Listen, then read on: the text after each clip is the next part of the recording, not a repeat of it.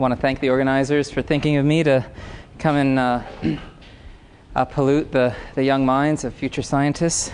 And actually I get a second attempt, second opportunity, I think, on Wednesday. So it's great to have so many young people in the audience. So I'm assistant professor at Scripps and trying to corral all the people interested in long-term tectonics into a fun little collaborative group, and I call it the Life Tectonic, in case you're wondering what that is. And I know we just had lunch, so I have a little gimmick to keep the grad students awake, which is the grad student that asks the best question gets one of these Life Tectonic pint glasses that are really cool, and because we're trying to get the students interested in asking questions. And all right, so let's get on to the Andes. I want to just talk about what things will not be covered. I don't have time to really go into a lot of the details of the fluid dynamics. I'm happy to. I'll be here for 2 weeks, and we can go into any level of detail that you want. Rheology is pretty important in what we do in geodynamics, and this is something that also could just an hour could evaporate very quickly, as well as the very technical aspects of the numerical methods and the models themselves. But I will show a little bit of this in the other little tutorial that I'm giving. And since I found out we're going to preserve this for posterity with the recorder, I'm not going to review past work for the chance that I could mischaracterize it. So I'm just limiting myself to stuff that I've been directly involved with, so that if I mischaracterize anything, it's just hurting me. I'll give you a little tour of what we're going to cover real quickly. General aspects of geodynamic models, how we use observations. My goal here is to try to give you, since there's not that many geodynamicists in the room, to give you a flavor of what geodynamics is trying to do, because sometimes it does get confused as to what was the point of that. The model seems too simple. These are things that we'll commonly hear in reviews. It seems like you're just getting back what you put in the model. And so I'm going to take a little time to go over how we go about using forward models to understand the data that everybody else is collecting. And a lot of the cartoons and cross-sections that people put in their papers, our goal as geodynamicists is to look at that data, add the physics to the cartoon, and come up with a way that can self-consistently describe what that data, how it is, to basically explain it. And and then I'm going to walk you through one, pedagogical type of example that's recent work related to the Andes, coincidentally. And what I want to try and do there is to show you how we systematically study a system, set up the design based on what questions we're interested in asking, so we can test the hypotheses, and then just a real quick sort of model verification. So for longer-term tectonics, we're looking at time scales, I'd say, larger than 1 million years is a round number. Okay, we're not looking at earthquake cycles. We're looking at longer-term things. So from 1 million years up to the age of the Earth. The Earth materials are behaving like a fluid on that time scale, so we use typically viscous flow models. And we could look at length scales from hundreds of kilometers, but usually thousands of kilometers. So we could look at patches of real estate on the planet that are 4,000 or 5,000 kilometers each side, or we could look at, obviously there's lots of whole planet modeling, but we can be restricted to more regional studies and put all of our computational resources into a smaller region, get better resolution. Some things that we with geodynamics will have two main branches. One is analog experiments, which like a sandbox that you saw earlier, and this is real materials undergoing real physics. This is numerical models is the other approach, and we have to ensure that the numerical models are representing reality and physics, with some fidelity. So there has to be a lot of careful benchmarking for us to believe numerical results, and even after that, you should be suspicious. But analog models are quite useful, and it's great when the two come together and they can achieve the same thing. And as the sandbox experiment you showed with the critical taper experiment, I couldn't tell if that was a numerical experiment or a sandbox experiment, because those have been benchmarked so well that they actually look quite similar now. Design considerations. Okay, this is really when you formulate a question that you want to answer. You've got some enigmatic observation. I'll list a few for the Andes. And how do we design an experiment to answer that question? Okay. And then the process is you pose a question, you try to think about the boundary conditions, what kind of numerical method you would want to apply, or maybe the ones that you have available. Normally you want to write down governing equations and think about what you're going to solve. So you're going to think of the situation. Normally it's convection, or it could be elastics or solid mechanics if you're looking at shorter time scales. And governing equations are usually conservation laws, mass, momentum, energy. We look at advection of temperature. It's usually quite important. These are coupled equations. They're strongly coupled and strongly nonlinear. So it's very hard to do anything analytically with them. And then if you're interested in complex geometries, really your only chance for studying the system is with some numerical model. Geometry is critically important as well. 2 dimensions can limit the types of physics that can happen and impose a strong bias on what the model can do. And so it's nice to be able to use 3 dimensions, especially if you're looking at time evolution. I want to talk about, let's move that out of the way. I want to talk about what mountains are. We'll get over, that'll be one thing that we'll talk about. We're not modeling the evolution of mountain chains. We're mostly looking at changes in the stress. The dynamic part of the vertical stress is a dynamic feature, and so for grad students, what's isostasy? This is essentially how we consider mountains in geodynamic models. We're looking on millions of years. Isostasy is a stress balance. It's a vertical stress balance. So the height of the mountain is rho GH. That's units of stress. What would be an output of a model is the vertical stress. So we just say those two are equivalent, and the amount of vertical stress represents the mountain. Okay. So we're looking at viscous flow models on millions of years. What are the mountains that we have in the models? It's actually just the vertical stress that comes out. And the primitive variables would be things that we solve for, including velocity, pressure, temperature, and stress and strain rate are sort of derivatives of those. As I mentioned, normally we're in our comfort zone in using fluid mechanics for questions that involve things greater than 1 million years. We can look at shorter time scales. I'm glad Onno had added critical wedge theory. I'm not going to cover that. There's also thin viscous sheets, which is sort of a semi-analytic approach. There's been recent work on that. And then finite elements are sort of a general workhorse for lots of different software packages use finite elements or something similar to discretize the domain and solve the governing equations.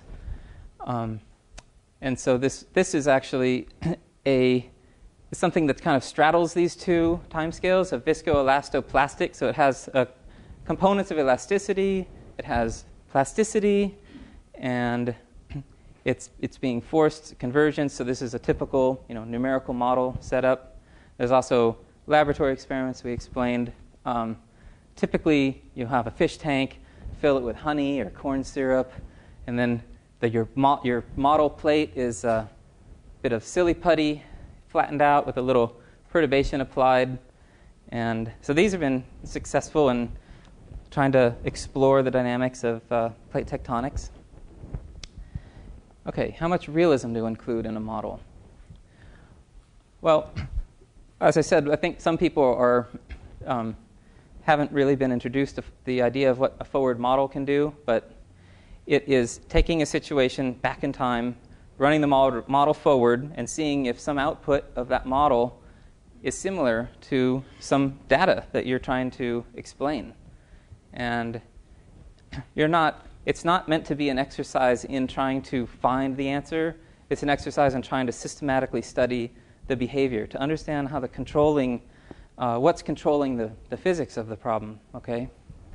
And we're not generally aimed to recreate the Earth. We're trying to understand what are the major influences. Is it the slab dip? Is it the melting that's important? We don't know. So those are the things that we would pose as questions. Ideally, we want models to be simplified to the point that they only include the essential physics that you are required to explain an observation. If it has extra things and you take them out and you still get the same result, that means that they weren't necessary. And they can just seem to complicate things. So it's not our wish to present overly complicated things. It's our desire to try to understand what is really controlling it at the heart of the matter.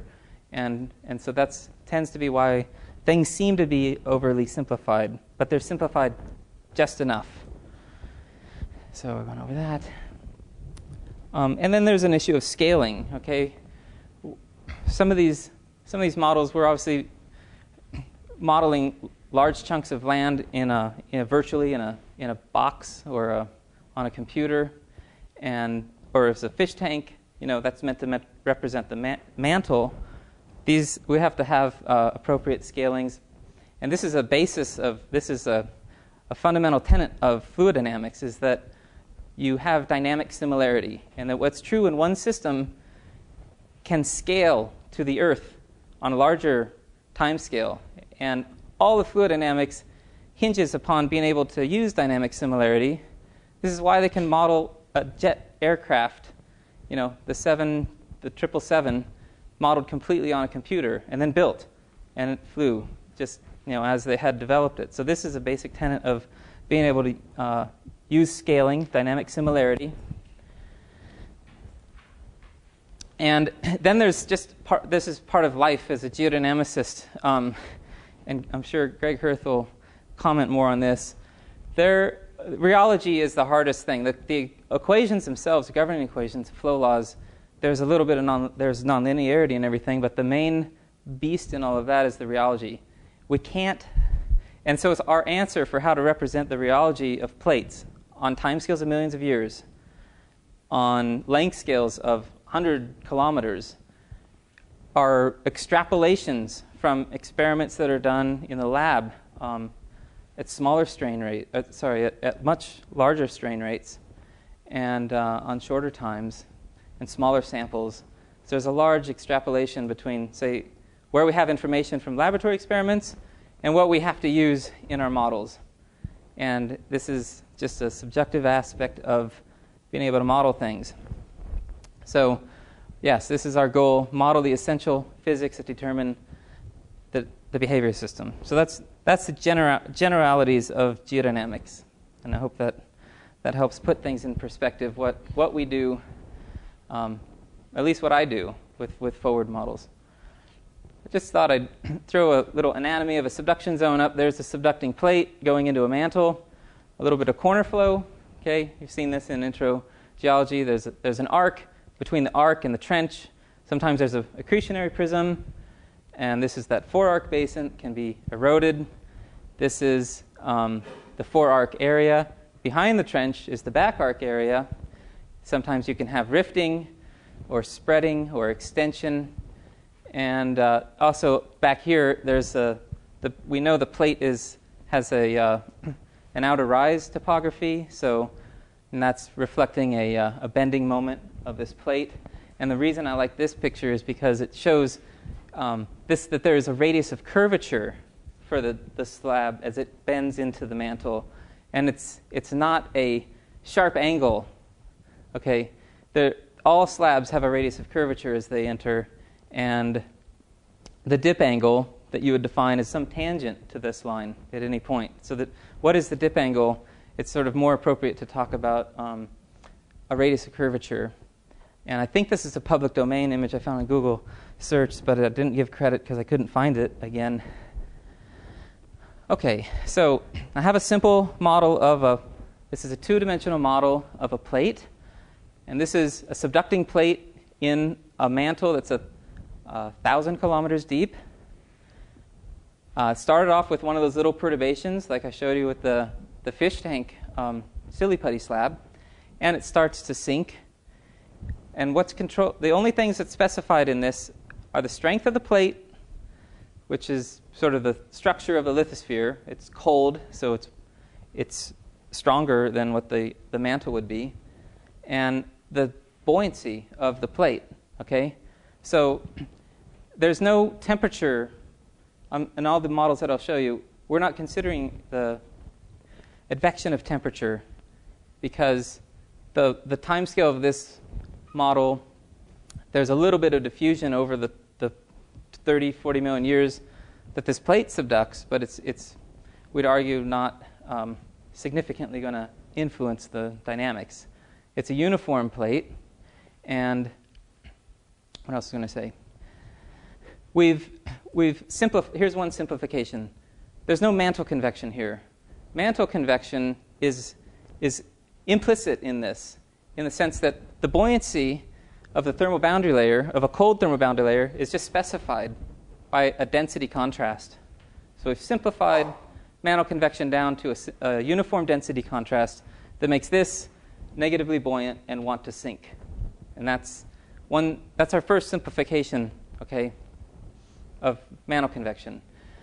So if you'll allow me to continue under those simplified... Yeah, Michael? Dave, you haven't shown us the equations, but you said strength of the plate. Is everything here a Newtonian fluid and you're letting viscosity vary? Mostly, yeah. What does mostly mean? Everything's a Newtonian fluid. There's a viscoplastic layer on the top here. And so that allows for some failure. And I'm sort of glossing over these details because I have a lot more of that in the other tutorial that I'm going to talk on Wednesday. So this is essentially Stokes flow, conservation of mass and momentum, and in a infinite Prandtl number kind of limit. And we have just described different layers of viscosity in the plate in a Newtonian sense. And the top layer is allowed to have a finite strength so that it can break and fall into the surface.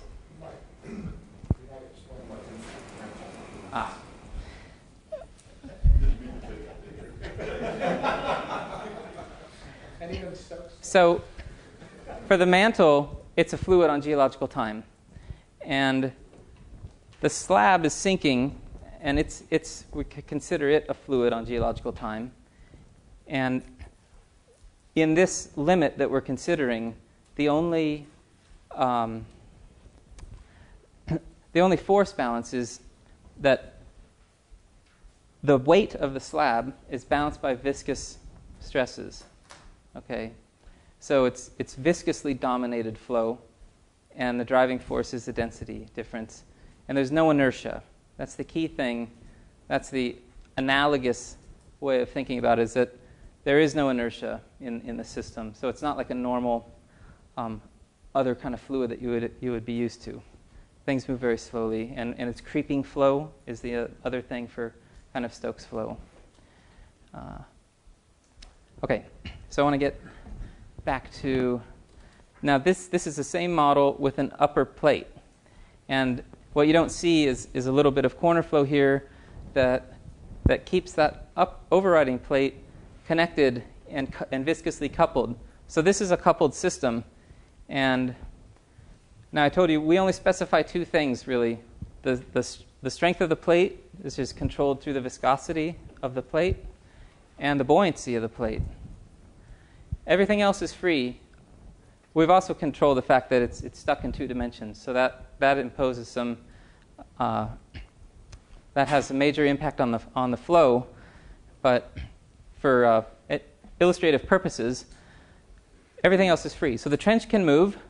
The plate, this is the tail end of the plate, it can move through time. These things are not being prescribed, okay? So they can move however the system would want them to. So we can have trench retreat. If the trench retreats backwards, we can have forward plate motion, some combination of the two. And when we add in an overriding plate, it's kind of a passenger in this model. It's just following the plate. The subducting plate is the driver, and the overriding plate is the passenger, at least when they're sitting in a big box. And that's another simplification. This is the horizontal velocity. So the overriding plate has a positive x direction for this one, and there's a sharp change. That's the plate coupling, and then this is the subducting plate motion moving this way. So there's a convergence there, and that would represent the convergence in that system. So it's a simple model of a convergence zone. Okay, so boundary conditions. All right, I just told you that in this middle case, the upper plate is a passenger, and it'll happily follow the slab that's driving. If the slab wants to drive the plate forward, the upper plate goes with it. But in this case, let's imagine that you have a huge overriding plate, Asia, okay? It's not going to just be a passenger. It's going to completely dominate what the subducting plate wants to do. And in that case, the subducting plate has no choice but to only move forward, and it will only subduct through forward plate advance.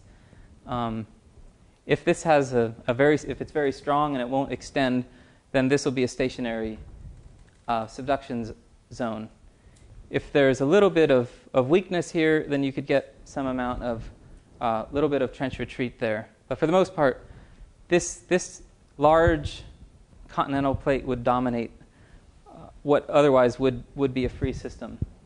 Conversely, if in the Mediterranean you have these large, you have plates that are subducting Africa and Eurasia, so this is sort of a plate where the subducting plate is fixed, is say Africa, and it's not really, it's approximately stationary. In that case, it can't move forward. It's sort of pinned to the back wall. And the only plate motion that can occur under those circumstances are trench retreat. So in the Mediterranean, we have several places of trench retreat. Yeah? So you're saying that when the overriding plate is big, there is no choice but having trench advance? No, plate advance. Which plate? No, the subducting plate can move forward. So trench advance is different because trench advance implies that the trench would be advancing into the overriding plate. So the default thing would be to have stationary trench with a plate moving forward and subduction occurring through forward plate motion. You're implying some absolute reference frame. Mantle reference frame, okay. Correct. Yeah. Boundary conditions, what are the sides? Yes, so the sides are also, thanks for bringing that up, I meant to add that. The sides here will also influence the flow. So in this case, I think they're reflecting, and that means that the flow can't go through. These are actually walls, okay? And the real Earth, the mantle doesn't have walls. It's all interconnected through a spherical shell, and everywhere is influenced instantaneously. So it's why don't you use periodic boundary conditions? we could. I mean, then you can use either one. Neither one is perfect in 2 dimensions, right? Because in periodic boundary conditions, if the flow comes out here, it's going to come back in here and influence the slab as well. That's another way of doing things. But in 2 dimensions, neither is perfect. Neither is the Earth. You know. So, yeah, those are things that you have to be careful about. Is the answer that you get being determined by the boundary conditions on the system? Okay. So, it's an important thing to keep in mind from the very beginning.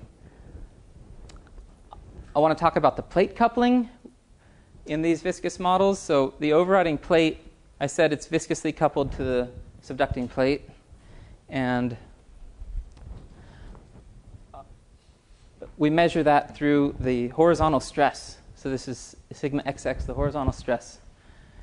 And what I want you to see is that for those three types of models with different boundary conditions, what's happening here at the interface between the two plates is the same, no matter what the situation is. It's always got about the same level of coupling.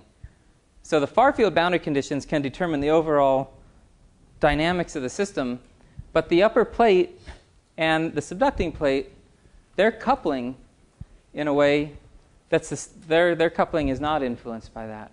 And that's important because that means we can say something about what's happening here, and we don't have to be as worried about the boundary conditions influencing that because we have a strong coupling in all the situations. Okay.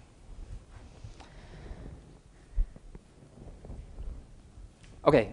Some of these will be building upon the observations that we've already seen this morning, so we can reinforce some of those. There's a timing to the Andean uplift. Actually, there's been subduction off of South America since Mesozoic, and even so older than Cretaceous. But the Andes have only started to really be uplifted, as you saw, that speedometry, since about 45 million years ago. Okay, so why was it just a normal arc subduction zone for over 100 million years, and then suddenly start to pop up? So this is kind of a major question. There's diachronous growth across the origin, both north-south and across. There's a western Cordillera you saw, an eastern Cordillera, a central plateau. They all started to rise at different times and to different extents.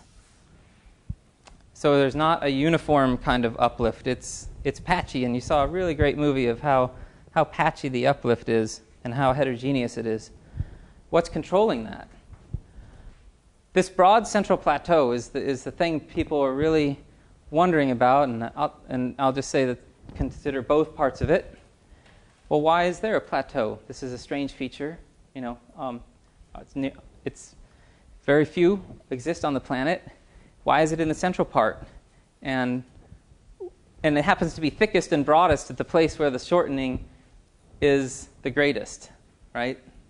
To me, that is also strange. The curvature of the margin. You saw that there's been these subduction zones and the plate margins. They're dynamic features. They're as dynamic as the plate motions themselves. The plate boundaries are moving just as fast, sometimes faster. And most of the time, a subducting plate has a normal kind of curvature. If you look at the Aleutians, right, we have this nice representative arc. Everybody knows the nice arc. That's the standard, Japan, all these places. That's a standard curvature for a subduction margin. And the Andes, right around the Bolivian oricline, is exactly the opposite. Why did that curvature develop? And then the Eastern Cordillera, where there's ongoing orogenesis. Why do you get mountains so far in from the subduction zone when all the main stresses are right at the plate margin, right where the plates are strongly coupled? This is another mystery. So there's plenty of mysteries to be solved here if you're interested in working in the Andes. There's no shortage of things to worry about. Keep you up at night. This is an older picture of the Nazca slab. You can see it's not a uniform looking slab at all. It has a long trench variation, and you already have been introduced to the long trench variation in the size of the plateau, its topography that thins to the north, thins to the south, both in height and in lateral extent. And you've already seen this cross-section, which is an impressive 4 kilometers up, flat plateau. That's an impressive feature that's really hard to imagine how it's gotten there. And then we have this nice summary slide that you've been introduced to, showing the different different parts of, there's the plateau and the foreland, where the eastern Cordillera are more rugged, and this sharp, steep gradient right at the western margin. I think that should be 2006, though. Sorry about that. There we go, fixed it. And then the timing of this. So these areas, this is what I mean by diachronous. This is going age, okay, so time going that way. And here we're looking across the width of it. When did the major shortening occur? Okay. We saw things started to move, and there was some shortening started occurring 45, but then a big burst. Well, here at 30, but a lot of stuff here at 15. Okay, there is a major acceleration, and then down here in the south, a different story altogether. So, spatially, temporally, various heterogeneous shortening. Yeah. You said that subduction was going on in Mesozoic. What's the record in South America of The arcs. Really old arcs, basement that's Mesozoic, that's an arc product. so there's eroded arc rocks? You have arcs since the early to mid-Jurassic. What's the oldest school? Well, there's some early Jurassic. It's kind of a funny arc. The main volcanism begins at mid-Jurassic, but there's also Paleozoic subduction as well. I mean, it's been a subduction margin since the Ordovician, Yeah, except for a short time during the time of Pangaea. So when you're talking about Andes being something that's happened in the last 50 million years, that's superimposed on something it's not a passive margin or something. It's actually some pre-existing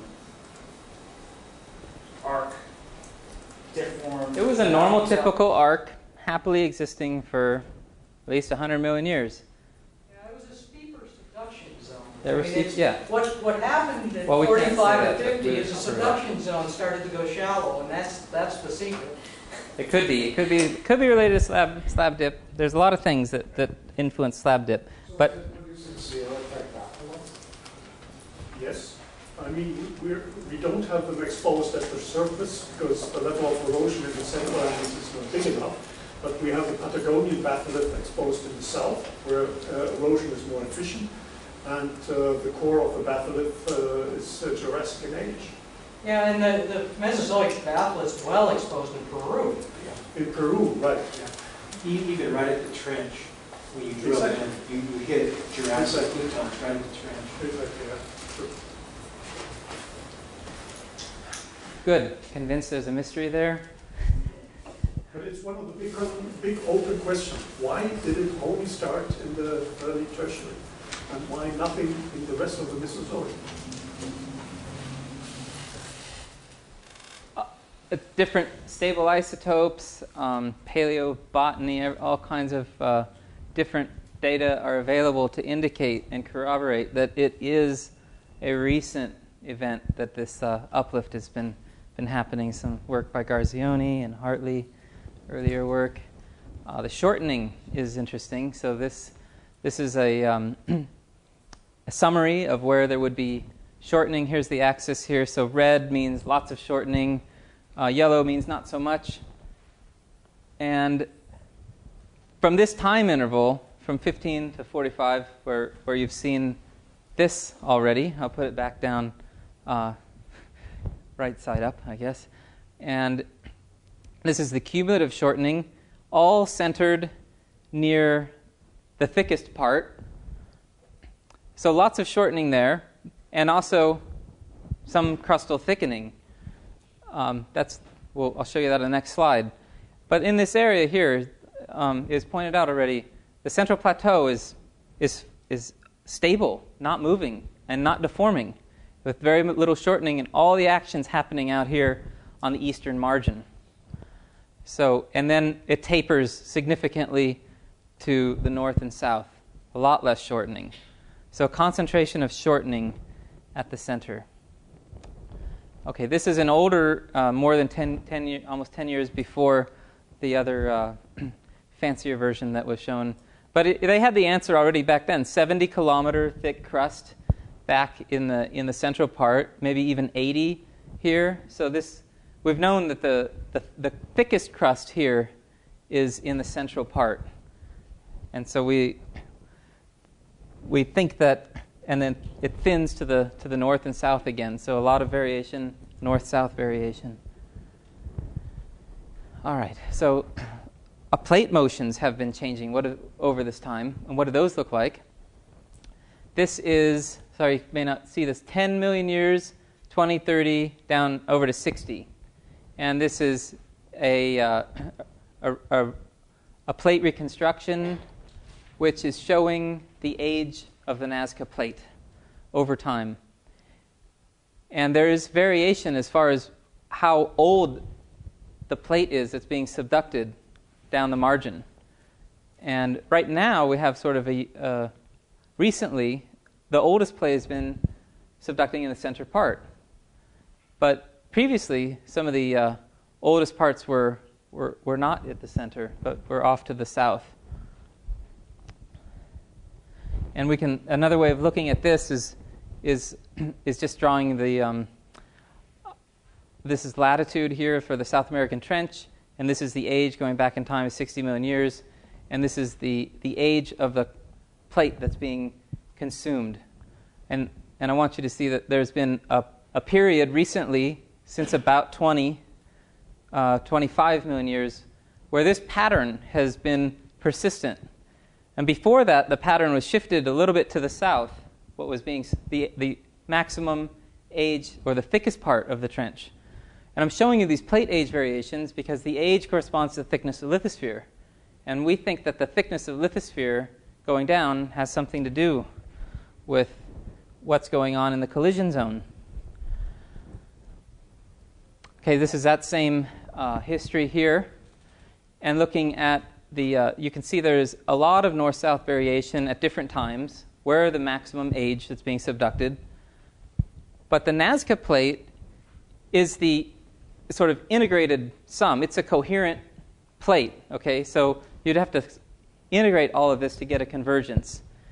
And the convergence has been changing over the last 20 million years. So this is if you integrate what the average age of the oceanic plate, it corresponds that the fastest convergence was when you had the largest amount of old plate. So the Nazca plate is driving the system, and the age of the subducting plate determines its thickness, its negative buoyancy, and therefore some of the convergence rate. There is some agreement on the convergence history over time. These are a couple different models of different latitudes from the Strolius and Mueller 2006. Some older work here, but there's a fair agreement. What the history? This is most recent. This would be GPS here. In the last 20 million years, we had a spike in convergence, but there's fair agreement what the convergence history has been. And this temporal signal, okay, does this have an influence on the system as a whole? Now I'm showing just one of those, the most recent one, the Strolius and Mueller, and I'm showing only the Nazca absolute velocity in comparison to the total velocity. And I want you to see that the Nazca is actually tracking, and most of the convergence is taken up by the subduction of the Nazca plate. Okay, a little bit is taken up by motion of South America. But for the most part, this entire history of convergence can be explained through motion of the Nazca plate. The age of the trench, if we average over the entire thing, or if we look at a particular southern latitude, the average age is showing this trend, and at least for this past 40 million years, the average age was increasing dramatically, and it was a maximum from 20 to 15 at the exact same time that the speed was going. So this, again, builds on our idea that the Nazca slab is subducting, controlling the convergence rate, and that the lithosphere age and thickness and buoyancy of that downgoing plate is controlling the convergence rate. So that tells us we should just be maybe thinking about the Nazca plate. This is the topographic profile again, north to south, showing the maximum elevation, and that it drops off sharply from the central plateau. And this is South America on its side, showing here's the oldest seafloor just off the coast of the central portion of the. This dashed line is this profile here, okay? And it seems like there is a correspondence between where the central plateau is, where the oldest, thickest part of the subducting plate is, and also where the thickest crust is. All these things correspond to the center, and also the maximum shortening. All right, take a break for any questions if there were. So these are meant to be the large-scale tectonic and plate motions, the big observations that a geodynamic model would attempt to explain. The topography, the height of the mountains, we can look at vertical stresses. The extent of the orogeny, we can look at the extent of where there are large vertical stresses. And now I'll show you a model that I've been working on with collaborator Fabio Capitanio, and he's given me permission to show some of this stuff. It's not published, and that doesn't necessarily mean it's right or wrong, even after it gets published. But I think it's a nice model. We look at things systematically, and we try to test a hypothesis. So here's our question: What now that we've looked at all these things that vary north and south, well, which ones are really controlling the system, and which ones are because of other things in that system? Okay, the convergence rate, we want to simplify that as the Nazca buoyancy is determining that. So it's just the average age of the Nazca plate. Long trace variations, we want to look at that age gradient in time, but we know we're just going to look at a representative age gradient where it's thicker in the center. And the crustal thickness in the upper plate, we don't know what the original thickness of the plate was. We could imagine that it was at one point a uniform thickness and that it's been thickened in the center preferentially over time. We don't know if that... Should we choose to include a crust thickness in our model from the beginning, or see if that will be an emergent feature? So these are types of questions that you would ask. Yeah. Are you going to the last 15 million years when there are more shortness, or the complete period of 45 million years? Our model is going to look at about the last 50 million years. So. Yeah. Are you going to change the velocity of convergence, or keep? I'll show you both. I'll show you one where we just assume a constant north-south variation, and then one at the end we'll add time varying variation to the Nazca plate and see the difference.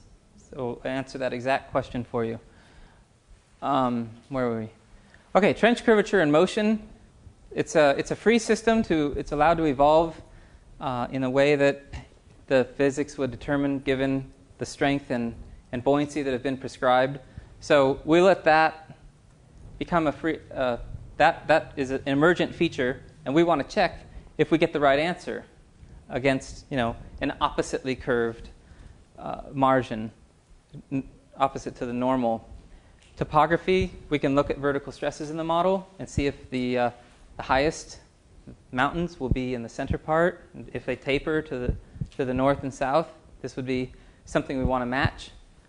Though again, also with the horizontal extent, can we get large vertical stresses inland and try to have a model that has an eastern Cordillera, and can the model produce a plateau? So we think that obviously these things are emergent features, and in any model that you would propose should have to be held to having these things emerge from it. Yeah? Is it a free surface model, or do you get the topology from stresses? It's not a free surface model. Yeah, so it's vertical stresses. You missed that part. Yeah. Yep. So as I said, here's a so it's a three-dimensional model. Here's a cross section of the subducting plate, and when it starts off, it's like 40 million years ago. Here's the South American plate, the trench going along this way, and we're going to vary the thickness, lateral thickness, representing the age gradient in the Nazca plate, where the oldest part is in the center, so it should be thicker. And in the South American plate, after that initial period of shortening, if we assume that built up thicker crust in the middle, then we could say, well, perhaps the upper plate has a slightly thicker portion in the center. So we're gonna also include that. And I'll show you with and without both of these and in combination. Okay, some other simplifications that seem reasonable to the geodynamics model, or me, anyway, to add to a model. I've mentioned we're not considering temperature. We're prescribing mantle convection as a density difference, and that's just prescribed in the plate. The viscosity, we know the lower mantle is more viscous. On the time scale of the mantle of this model, actually this plate doesn't really get down to the bottom of the tank. So we can neglect the bottom 2/3 of the mantle because we think it's a very small. Adding those in, we get the same result. So we take them out and run more models without them. Okay,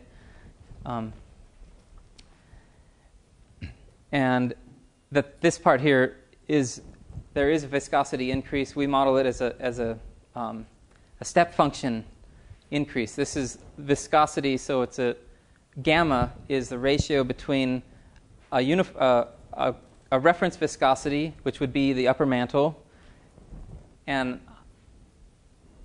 whatever material you're looking at. So if it's the lower mantle, it's about 50 or 100 times more viscous than the background. So it would come in about 2 orders of magnitude, and the plate is initially about 2 to 3 orders of magnitude more viscous than the background mantle. So that's dark blue. What else are we missing? Sidewalls. There's a gap here between the plates and the sidewall, and that's so that we're not actually just running a 2D model in a 3D box. There has to be some accommodation for flow around the slab edge in order for the full three-dimensional flow to develop. And we have a horizontal extent 4,000 by 8,000. Is curvature important on this scale? Maybe, but I could show you some things that would indicate that it's not, and it's counterintuitive. We actually think that it should be, and every time that we look and see a model with its actually spherical, a regional spherical model, there's certain things that are exactly the same as a flat Earth model, even on this scale. So it's not intuitive why sphericity is a second order effect, but we can talk about more. So questions here? Where does the subducting plate enter the domain? Right. Or is its extent prescribed in time? This is the initial condition here. This little perturbation is about 100 kilometers deep, and that little perturbation is able to start pulling the trailing plate down and initiate subduction. And the main thing, actually, that's a great. Thanks for bringing that up. This is a key aspect of this model. In an absolute mantle reference frame, the plate motion here is determined entirely by this slab pulling the plate.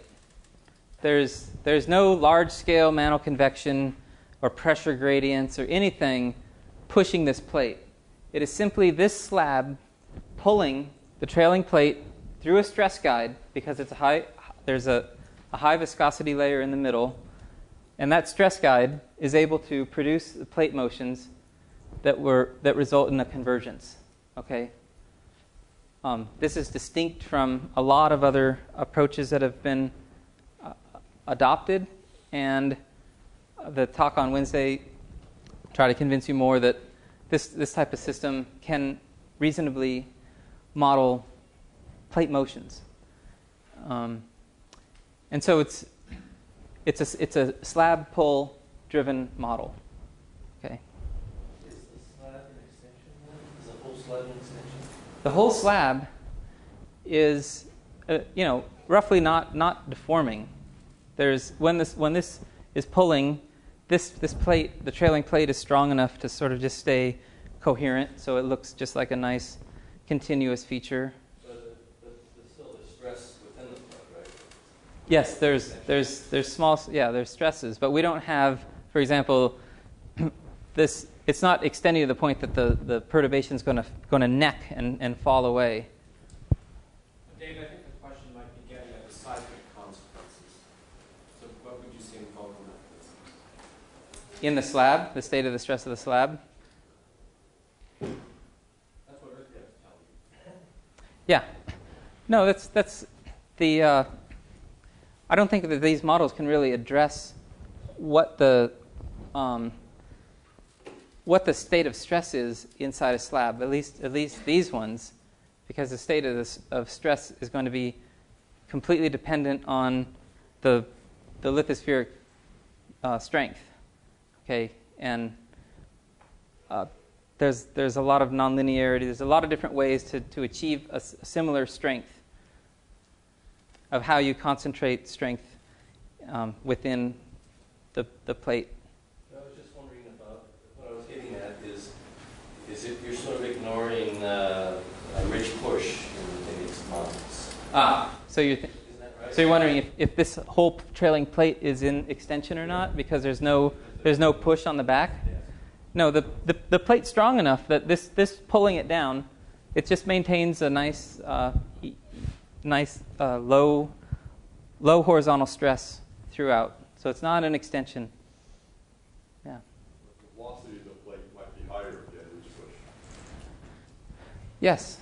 Yeah, but you want to have it balanced because if you were pushing faster than the slab was pulling, you'd probably buckle the plate or something like that.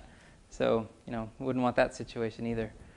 But, yeah, so there's no ridge push in this model. All right?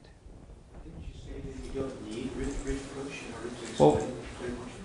Yeah, this is an end member model, a conceptual end member where we can try to produce all the plate motions simply by slab pull. Yeah. And is it really okay to do this in Cartesian geometry? Because a curved shelf has much greater buckling resistance. Yeah. Well, as I said, it's not intuitive why, but I'll show you a few comparisons between large regional models and spherical models that actually haven't been published yet either, and they're not done by me, and they have remarkable agreement in their plate motions and also in the curvature that we observe in the plate boundary. So the trench motions are the same, the plate motions are the same.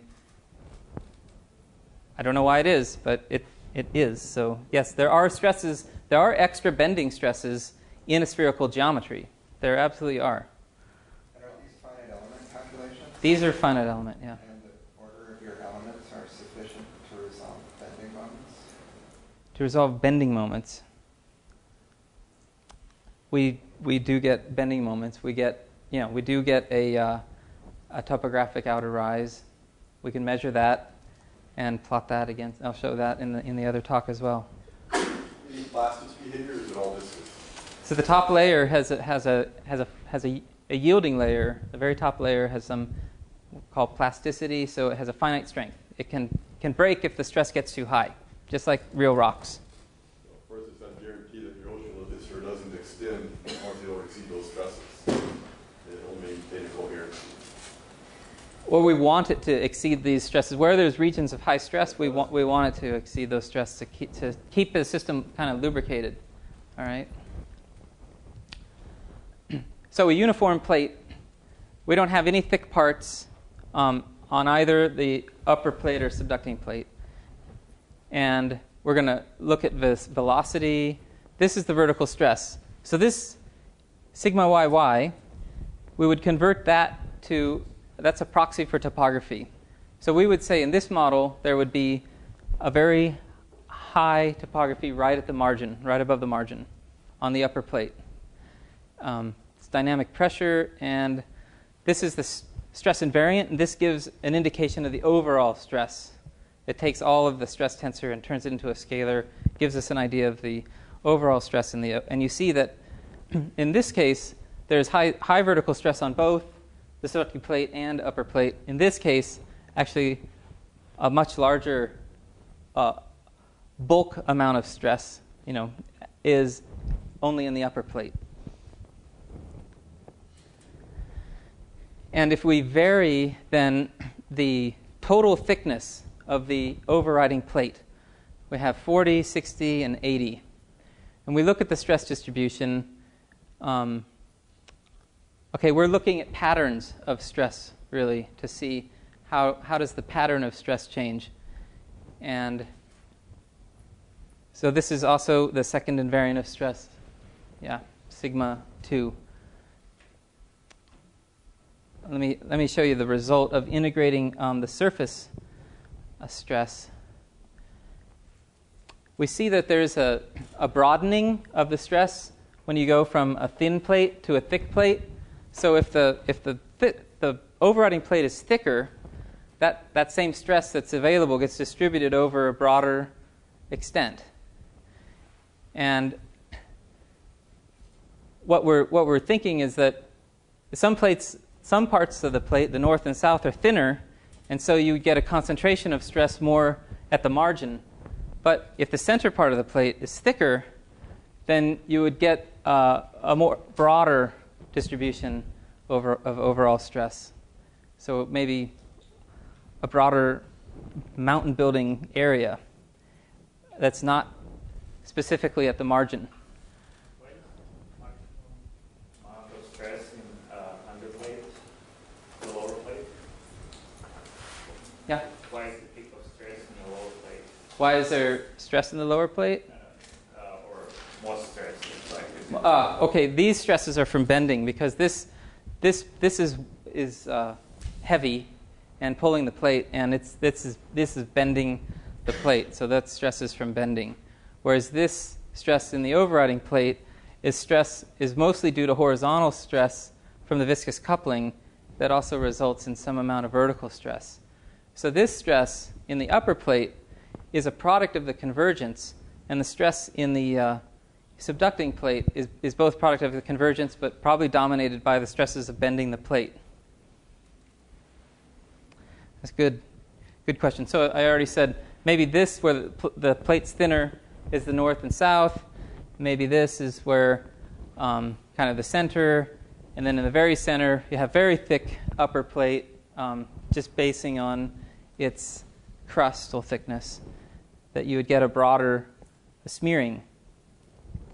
Okay, and now we want to systematically explore what happens with the age gradients in the Nazca plate. All right, so here's our simple system, 2 rectangular plates, and we're going to put a thicker part in the middle of the Nazca plate because that's the oldest part. All right, and we start off in the beginning with a perfectly straight trench, and what happens is that we get the opposite, we get the normal kind of curvature for an oceanic arc. It's opposite to the sense of South America, the Bolivian orocline. And we can look at the, what's interesting here is looking at this deviatoric stress again. We see some amount of nice north-south gradient and maximum in the center. We also get some inboard at the back of the plate. So this is indication maybe that's related to the eastern Cordillera. So we kind of get the overriding plate stresses look right, but trench curvature is completely wrong.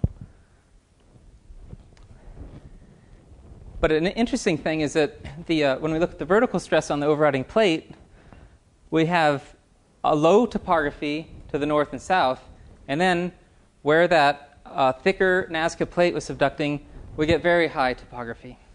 So we got that part right just by including a simplified gradient of the lithospheric plate thickness. Okay, you know that one. Yeah, show that. All right, now let's keep the overriding, the subducting plate uniform. So pretend all that's the same age. And let's consider this part thicker because there's been shortening and crustal thickness, okay, crustal thickening. So we'll just add in, it's a uniform plate, but this is thin, this is thick, this is thin. Okay, now it looks pretty uniform along the margin. Maximum stresses are the same at the bottom as in the center. We didn't get anything here in the inboard of the plate, but we got the right shape. We got that opposite sense curvature. So mixed results again. And also, you saw that there was very little gradient north-south, and you see the amount of stress across the trench is fairly uniform. So this would be an Andes that would be, the same. And we know that that's not the case. They look like that. Okay. If we combine both things, which is do we get the best of both worlds? We get a vertical stress that is still concentrated at the center. So, and we also get a slight the curvature is at least in the right direction. So we think that over the convergence history, for a single convergence rate, the variations in the Nazca age structure in the last 20 million years, or 25 million years, have had a thicker portion in the middle. That has led to some initial amount of shortening, okay? And then that shortening created a thicker part of the overriding plate. And these two things then collided to form a nice central peak and start to develop that plateau. And this is a summary of the 3 different models. Let's see. Yeah, I'll skip over that. So I'm running. Okay, let's look at at this case with the upper plate. We had a high vertical stress, so high mountain ranges right at the western margin, steep. So imagine this is our proxy for mountain building, rho GH. Imagine that's a steep western margin, very low stresses here, but if orogeny, critical wedge, everything is fluxing material in, we can have plateau building. What we want in here, in the middle where the plateau is not deforming, is actually low stress, right? But then there's this bump of high stress out here inboard. This is actually 800 kilometers, but there is a mechanism to get a high stress inboard of the upper plate, quite far inboard. And maybe this is a reason for the eastern Cordillera developing. Just to look at that stress invariant, the pattern of stress is really what we're looking at. The pattern of stress, we have a sharp central, high western margin, high mountains there, and then tapering to the north and south. And it's these 2 stress bands here, due to the collision of the 2 thicker parts of the plate, that create a high stress inboard where they meet up. And it's possible that those are helping to propagate stress inboard of the subducting plate. Okay. Yeah. Before you get too far from where you were just a second ago, in your model that just had the variation in thickness of the incoming plate, you had the wrong curvature of the trench. Is it evolving with time? Because you kind of, in a way, or you made the thing that caused the trench to go inward. Is that in the model? They right? evolve with time. You had a thick crust that you made only in that middle part. Mm-hmm. And that was the ingredient that you needed to get the trench to move inward, or go inward. So if you look at your first model that had only the variation in incoming plate, Mm-hmm. is it moving towards the answer that when you started with the variation in upper plate thickness and? Okay, so I see what you're saying. This one here, if it's variation in the lithospheric, in the oceanic plate thickness that begins the shortening and crustal thickening on this side, then it means maybe the Andes or maybe South American system started off like this around 45 million years ago. And this is an interesting question because people worry about here. It actually has the term called oroclinal bending, and that the oroclines actually have, you can measure paleo. Well, there's some people in paleomagnetism look at oroclinal bending, and there's other ways to do it. I'm not that familiar with it, but I know that actually I think there's some evidence that there's been a lot more bending than just what the... So it could have been that this was the initial phase, and then after some shortening, this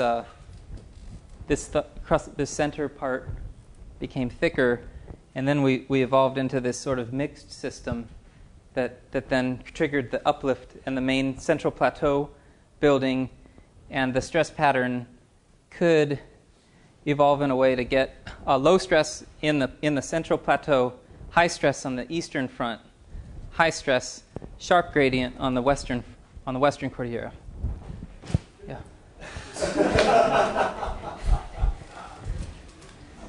Maybe at the same time. Yeah, have it. Can you explain these two You're next. scenarios, like, because you show graph with the convergence rate that start going up and then start decreasing.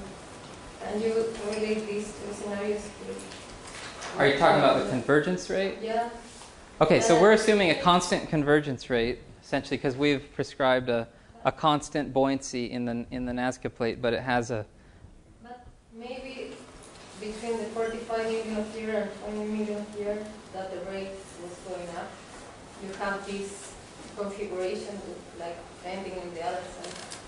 And then when the shortening is harder, you create this bending. It's coincidence. There are some coincidences between the bending and the 20 million years. I don't know. We've only started exploring the system, and I think that we wanted to start with just look at these effects with a constant convergence rate, and see how far we get. And the model is still going to be not explaining everything, but we do know it's just the average thickness or age of the Nazca plate that's controlling the overall convergence rate. So we can add in a time-varying buoyancy to the system and see if we get a better model. But these things we have to build on top of, starting from the most simple model. If that doesn't work, add another complexity. So Ono is next, and then you're next. Correct that there's kind of positive feedback setting in as the curvature or oroclinal bending occurs. I'm asking because you may remember this one view graph that I showed this morning indicating that the margin may not have been linear at the start, that there may have been an initial bend. Yeah. What would that be doing under the conditions that you are describing? It could be. I don't know if it goes the right way or not, but I want to look at what that. I haven't not seen. What you showed today was new to me, and I started trying to think about what the implications are if there's excess of bending that we can see. What the original, try to infer what the original curvature of the margin was. Yeah. Okay, and you had it. I was just going to ask, it's not hard to increase the couplings on that. And so have you tried to do that? Because one of the best models explaining this is the lack of sediments in the trench in that area, which would reduce, well, would increase the coupling. Just Are you talking about seismic coupling? You know, in terms of stresses. Okay. Friction. So our models, thanks for bringing that up. Our models are aiming towards a lubricated type of boundary with very low stress in the shear direction, okay, which would be like the frictional or seismogenic type of coupling. But the suction across the plate boundary is strong, despite this part being very weak, and that the plate can slide down very easily because of low shear stress.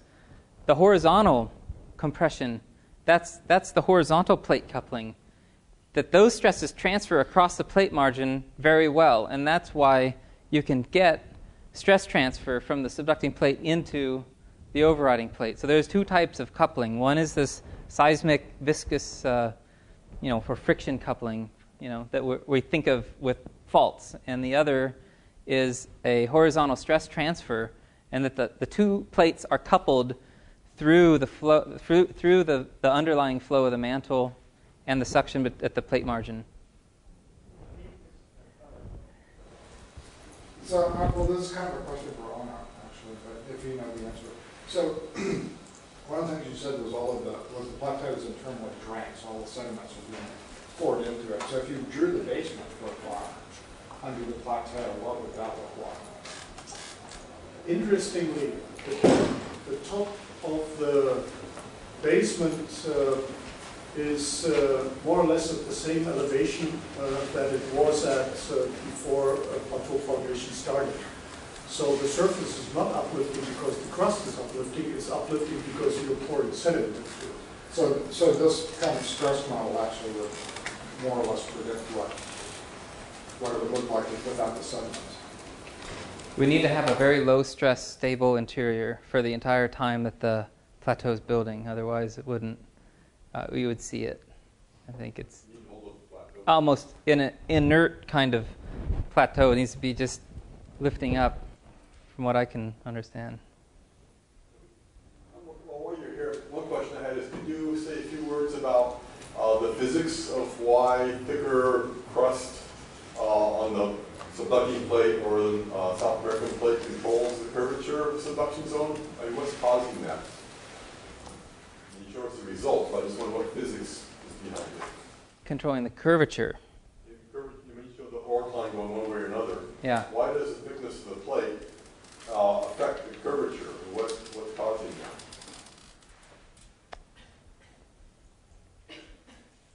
I think that, the stronger plate doesn't want to bend. With the relative strength between the two, there's a bend. I mean, we think about, this is the map view, and there's bending, so you could think of a bending moment being applied to this plate, bending the plate this way. And that bending moment that's being applied is a product of the three-dimensional flow, and also the coupling, the plate coupling across the plate boundary, and the horizontal stress being transferred across that boundary. So both of those things are combining to give an effective bending moment to this plate. And I think what you just see is that the weaker plate bends, in the stronger plate maps a. I don't really know. We haven't really explored and tried to quantify why these plates bend the way they do. So. Couldn't it be that the thicker plate's denser, right? So it's going to sink faster, and so the central part of the subducting slab is going to roll back. There. I mean, didn't you show that in some of your the velocity vectors in the mantle? That's part of it. That's part of it. Moving back faster. So are you saying that the integrated strength is less of the upper plate because it's thicker crust? Integrated strength. If the thicker it is, then the stronger the upper plate would be. The thicker the crustal part would be, the weaker. Anything to count for that. So his thicker. Yeah, but in our models, it actually means it's stronger. Thicker would be stronger in these models. Yes, and there's multiple things going on here.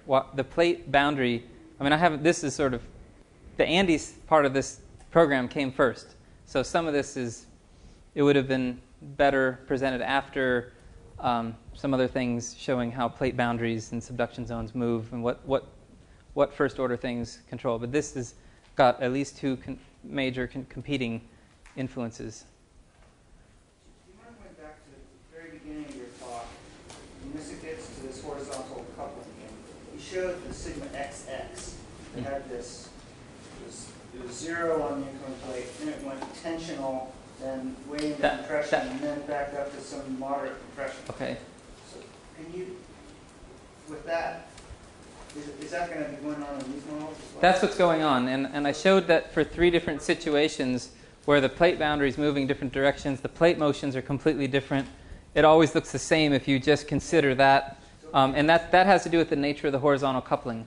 Can you just walk through the shape of that curve, what that's telling you? Yeah, can I come back to that after I finish this up? So, yeah, I was almost to the grand finale with the final cartoon. These so we think these stress bands here help transfer stress to the back where they meet helps produce this high stress, and we think about this. This is where the convergence is. As Anna has said, it's the Brazilian craton that's moving in that's creating the orogeny, right? So you need to have a convergence out inboard of the subduction zone to drive that orogeny. And the margin curvature with some amount of retreat to these trenches helps generate and produce these stress bands, which would probably be accommodated by some amount of shear or strike slip faulting. So we put some sort of strike slip faulting, and then this, just by conservation of mass, because the mass has to go somewhere, this mass is being pushed in. So this is kind of a map view of, earlier you saw a critical taper theory, which would have just been through a system like this. And this is showing that there's actually, you can get a 3-dimensional variation in that critical taper theory, and explain some of why the active shortening and the most greatest the greatest rate, 50% of shortening, is happening out in the eastern margin. That's where the orogeny is being built, and that's where this major convergence is between the stable plateau and the Brazilian craton. So this is a model. I was glad to see it wasn't on the usual suspects yet hit list. So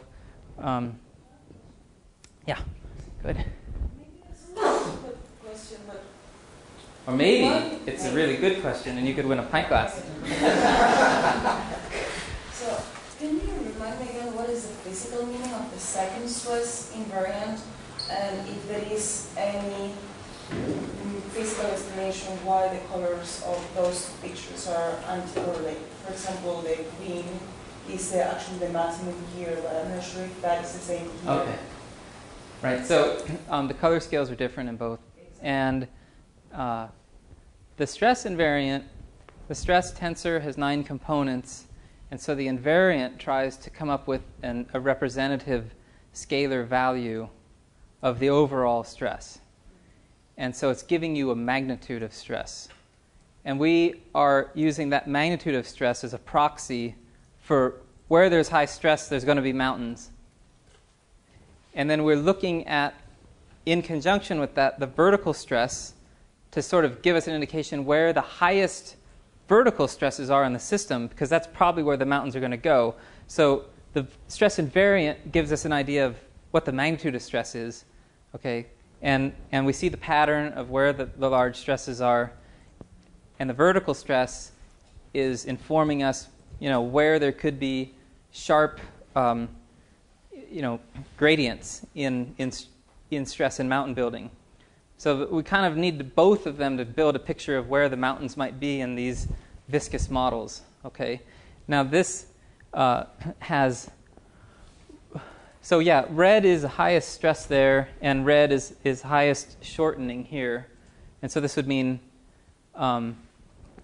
this is higher stress than the interior, and that's what we have here is that this is green, so this is higher stress than, and we actually get quite low stresses in there, which would help keep those nice, flat, unperturbed areas of the plateau from being jumbled around. Yes, but the model, that model, you have your higher stresses, and that corresponds to the less shortening on this red model.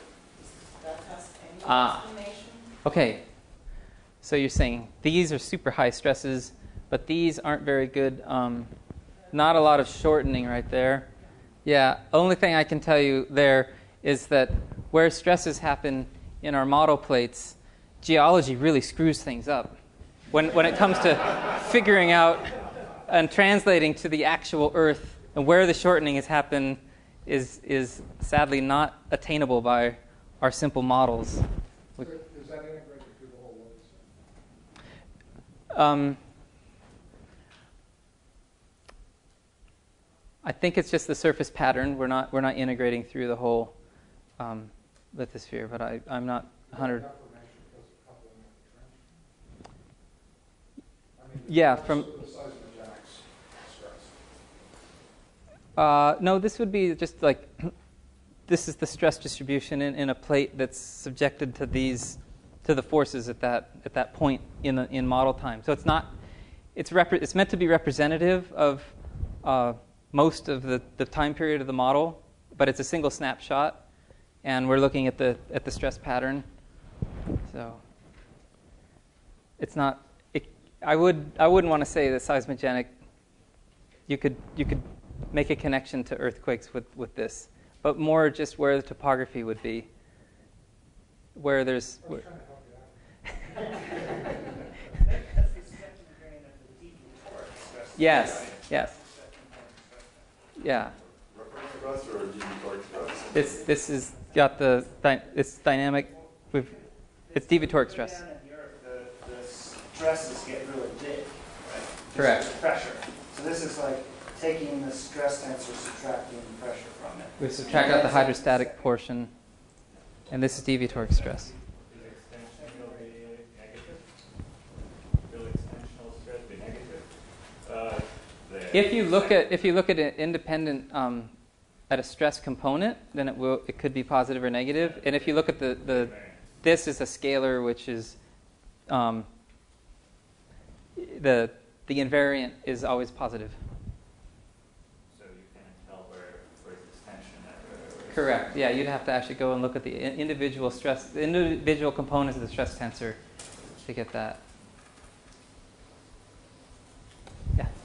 So if you need this indenture, this thick thing to come in to start your curvature, if you take that away, does it go back? If you made it a finite bulge so that the regular lithosphere followed it with the curvature recovered. We haven't checked.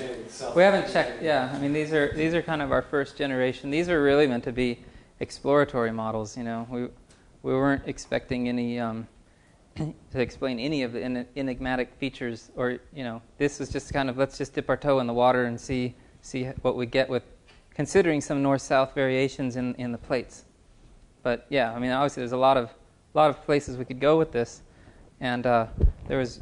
Your question early, okay. Well, yeah, I actually have the opposite question and a little bit framework on our suit. So if you need at some point potentially a thicker crust to create that bend, and nowadays you find relatively the free Cangrin, like Kipa Massif or whatever, you find that close to the Trekma, not at the trench cut already far west, is maybe subduction erosion that eventually kind of takes away thinner crust and eventually exposes this potentially old craton to that system, and then finally you have the thicker crust there. So basically, subduction erosion transporting some thicker crust that is further east at some point earlier. Is that potentially possible? And timing-wise, would that work? Well, the problem is there's a lot of terrain collisions in the Paleozoic, so you can't look at it that simply. You're forgetting the Paleozoic and Mesozoic history of the Andes. You're not starting with a uniform system. Yeah. That's going to really mess things up, and that has a lot to do with what's along the coast. Yeah, so one of our simplifying assumptions is that, the start of the model, things are homogeneous, and obviously they weren't. There is some pre-existing heterogeneity in the system, but we're hoping that the things that happened most recently are actually more important in influencing the system, But we can't rule it out that there's some pre-existing structures that are actually more important. So. Okay, yeah. Those pre-existing So you showed in the beginning, you showed the paleogeography or reconstruction of what this place looked like. It seems like your simple models there show the effect of if you have a more dense slab subducting that you get this kind of curvature as a result of that. And that I understand that's the point is to test these simple ideas. So it seems like you've proven that indeed happens. So it might make sense to go back then to that reconstruction and then actually start with the geometry inspired by the more recent arrangement of the plate. Because it looked like when you showed that it had actually two areas of more dense plate, and where you currently have this curvature was actually at the less dense variety. And so it might have set this kind of curvature now, and what you're seeing now is actually the fact that those have been consumed, you hadn't induced this curvature, and now you've got more negatively buoyant part there, but it's kind of gotten stuck as a result of what happened recently. And that might be something, I think you kind of alluded that's something you're going to be interested in pursuing. I think you win a pint glass, because you just set me up for my last two slides perfectly. Perfectly. All right. We're interested in that period where earlier the Nazca plate had the thickest part down in the south, the more southern location, just to check that we're not ruining the model by assuming it's always been in the center, exactly as what you just said. And we're trying a couple of different variants of what the past Nazca plate age used to be. One here, one with sort of a thicker extent here, and one here. And you see there is a little change. See this offset in the curvature? They're all the same direction. The patterns are slightly different, but this one here actually shifts that bend up a little bit. So we don't destroy the pattern, but we modify it by considering the earlier age of the Nazca plate from before 25 million years ago, and that older part of Nazca being further south earlier in the model's history. So this is meant to kind of reflect that. Yeah, we get a time-varying buoyancy modifies things. But why we did this is to make sure that in all three models we get a nice central peak, and the highest elevation is still in the center here, and that it still steepens to the north shallows in topography and width to the north and the south. So good question. All right. I'm done. If there's more questions. More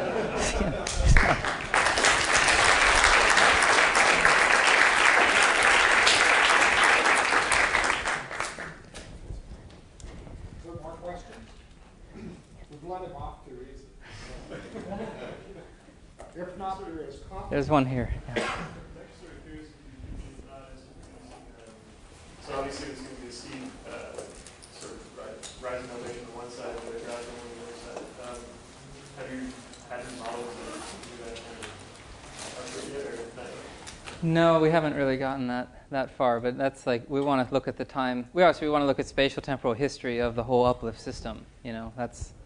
But what do we need to include as a minimum to start to look at that, and because otherwise you're just creating some artificial history that may or may not be connected to reality. So probably not. Michael? Dave, were there other examples of subduction zones where we see the same kind of geometry, but not this kind of uplift or deformation pattern? The same sort of opposite sense curvature? Just focusing on the Andes, can you test this explanation by looking at other subduction zones? Yeah. So North America. Oh, I mean, towards Alaska, you would have the same kind there of is an age variation in Alaska as well. There's also no IP. The Olympic Cascadia. Cascadia. Opposite bend where the Olympics are. Okay, yeah, I mean, I think that's a good point to start testing this and looking at the lithospheric structure across, that's in front of all of the, convergence zones. Because if why would it only apply here? It would express itself at all the margins. So maybe there's something more about this system, or maybe we're just wrong, but we have a whole room full of future scientists that can prove it wrong. Well, it's about the same latitude just to the north, the Caribbean. The Caribbean is a large igneous province, and about 50 million years ago, or a little bit earlier, was going to enter between the Americas. And it came from down here, so it's conceivable there was also an LIP that impacted this coast. What do you think if you put in a plate with a lot of buoyancy, what do you think would happen? Yeah, it would change things because you're changing the buoyancy structure of the plate, and also probably changing its thickness. So, I think that plateaus. I haven't really checked this, but my suspicion is that plateaus strongly influence a flat slab, help promote flatter slabs and shallower dip angles or larger radius of curvature, because they're changing the buoyancy structure, and they're compensating some of the thermally negatively buoyant, so they're making the plate overall less negatively buoyant. Then they're also thickening the plate in a way that would make it stronger and able to support more of the subducted slab. So I think that will influence things. One comment, people suggested lots of reasons for why we have this bend. Different amounts of coupling, for instance, or I know suggested evolution of weakness in present. I feel like it'd be interesting to start comparing the different ideas and see if you can resolve which one might be more important, or what the relative magnitude of stresses, or how you might differentiate them in some way. Just to comment on how to respond to that. I'm trying to. Yeah, I mean it's. Are there actually models like this and those other hypotheses that produce the curvature, or are those hypotheses that maybe that's what's causing it? Well, Ono gave the suggestion that the faults are you're developing a zone of weakness that's allowing the continent to shorten. For instance, there's a model that makes some sense. Right, that didn't have the curvature of the trench evolving, right? That was just why. Well, as it shortens, you would get that. What he's got shown in his cross sections is with more shortening, where it's weaker, you develop a sort of kind of bend. And to accelerate shortening velocity. So there must be some kind of positive feedback. You get the kind of bend to the east. Well, you get this bend because that portion of the trench is moving eastward as South America, as the Altiplano moves eastward. Because you have the deformation to the east of the Altiplano. Right, I got that. I guess I didn't understand that it also affected the horizontal bend of the trench. Oh, yeah, I showed the reconstruction. There's good reason to believe that there was an initial bend that wasn't as expressive as the present day bend, but it was not a straight linear margin. So this kind of inherited geometry, what does it do with further evolution? Will a kind of positive feedback develop, whether it's by this mechanism or by focusing mass flux into this bend, which the GPS data tend to suggest. Whatever the situation is, it looks really like there's some self-accelerating or system with feedback that focuses information there more efficiently than elsewhere. There's also a model by Scheller, probably aware that it's a geodynamics model as well. In his model, upper plate is driving westward and pushing the subducted part of the Nazca slab back. And then, so there's differential trench migration. And at the ends, the trenches migrate faster because of toroidal flow around the edges, and that causes the backwards arc. So I'm familiar with it. There's Brian Isaac's 1988 paper too. You should comment. Huh? Okay, I'm an author on the paper. I'm guilty. I ran those models, so I know. That's yeah. I mean, and a couple years ago, we were thinking about that as an explanation, but I don't think that it. I mean, this model is more appealing because it stands up to more scrutiny if you start to look at the distribution of the mountain building. If you really start to think about where are you going to have an orogeny, and the other model isn't going to be able to stand up very fast or very long to that. You know, when you start to look at the vertical stresses. So that's what kind of motivated this study. The only trouble I have with your model is that it's the reverse arc is controlled by the thickening of the upper plate, right? Or because when you subducted the thicker part of the subducting plate, that caused the normal shape, right? Yeah, I think that so the thickening of the upper plate. The thicker, when we only had a thicker Nazca plate, the system wanted to have more trench retreat and rollback in the central part, and that pushed that central part towards the west and developed that sort of opposite, the normal curvature, because I think that the way the partitioning would work, trench retreat would be more favored in that with a thicker Nazca plate. But then when we add in the thicker overriding plate that's stronger, it overwhelms and dominates that. The overriding plate's back in control and not allowing the trench, the subducting margin or the subducting plate to have that slab roll back. So it takes back control of the system.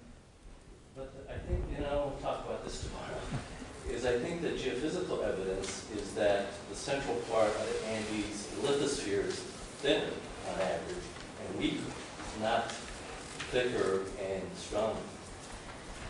Yeah, that's the next thing to look at, is really try to map what we're doing is really looking at the strength. So,